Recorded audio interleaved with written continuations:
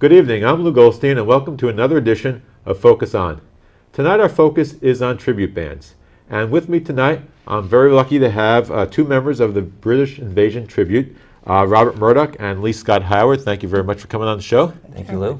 So I think the first thing I want to ask basically is, why are audiences nostalgic about the past, and especially the musical past, and especially the 1960s?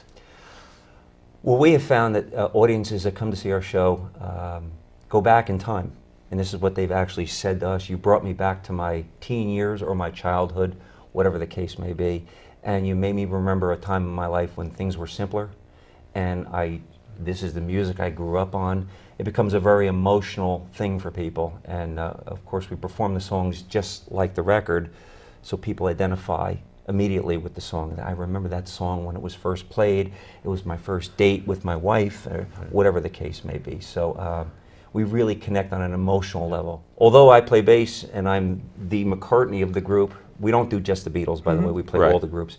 But my voice is more like John, and his voice as the guitar player is more like Paul. So he's got the higher voice, I have the lower register voice, so which complements the group a lot better because we can go in all kinds of directions. The other two fellas in the band too, they sing lead, so we have much diversity with our vocals. That's good. Yeah, it's really nice that we're able to match up a song from the time period with the person who most closely sounds like it.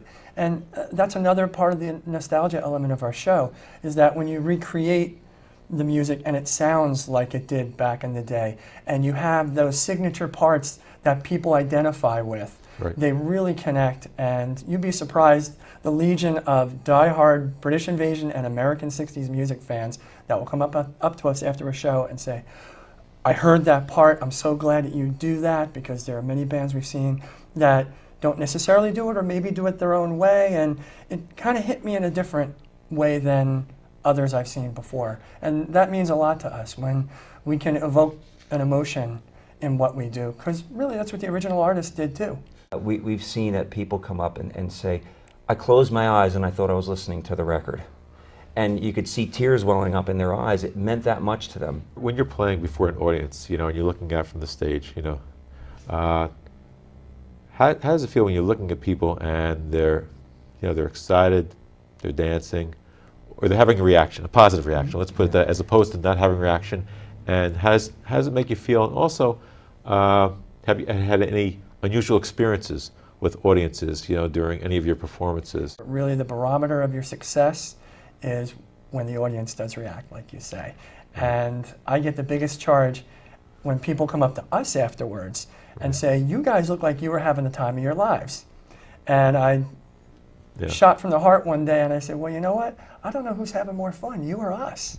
I had one gentleman come up to me, he must have been 75 or 80, and he asked for my autograph. Okay. And he hugged me and was crying. I didn't know how to handle it. I was just, it was unusual, but it felt great. Maybe you could just tell us a little bit more about the other members of the band and who's in the band, So. Well, I'll tell you a little bit about our keyboard player, and then Lee can maybe expound on our drummer. Our keyboard player, John, we've been with him now, I think it's about 8 years. He also plays guitar, and on cases where there's songs, there's no keyboards, it's just a lot of two guitars, because we try to stick to the original artists. We don't come out with 10, 12, 15 musicians on stage. We stick to what the original bands did, which was 4- and 5-piece groups. Our drummer, Jeff Ally, is an astonishing guy, to say the least, on a number of levels. First, we affectionately talk to him and say that he was born in the wrong decade. He's a little bit younger than we are, and in spite of that, he is just so steeped in 60s music. He is a Beach Boys fanatic, a Beatles fanatic, a Who fanatic. He loves all these bands, and we call him our Ringo. And I know a lot of the music that you have perform is not just a Beatles tribute, but you also have the classic rock artists, like from 65 to 69, and also, you have the music tribute to the British Invasion, years around 64 to 67 or so. And I think those 3 stages plus the Beatles tribute set you apart from a lot of the bands which just focus in on one thing. We do three shows in one. Right. First show, you'll see a British Invasion from all the groups, the Zombies, the Herman's Hermits, iconic groups such as long, cool woman. Hollies? The Hollies. Hollies, yeah. Dave Clark 5. Right. We do all of these groups. Then we'll come back out, change costumes. Then we do the American response, as I mentioned, you know, the Monkees, Simon and Garfunkel, Steppenwolf.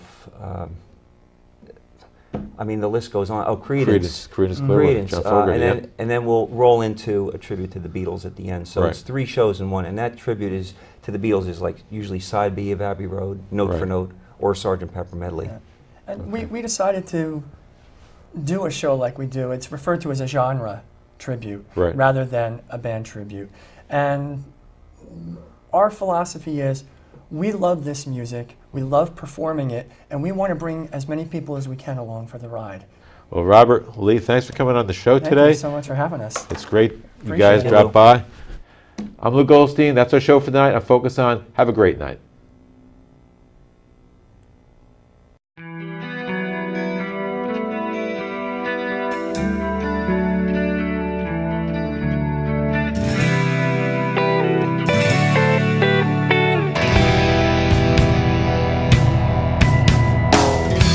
It was the first time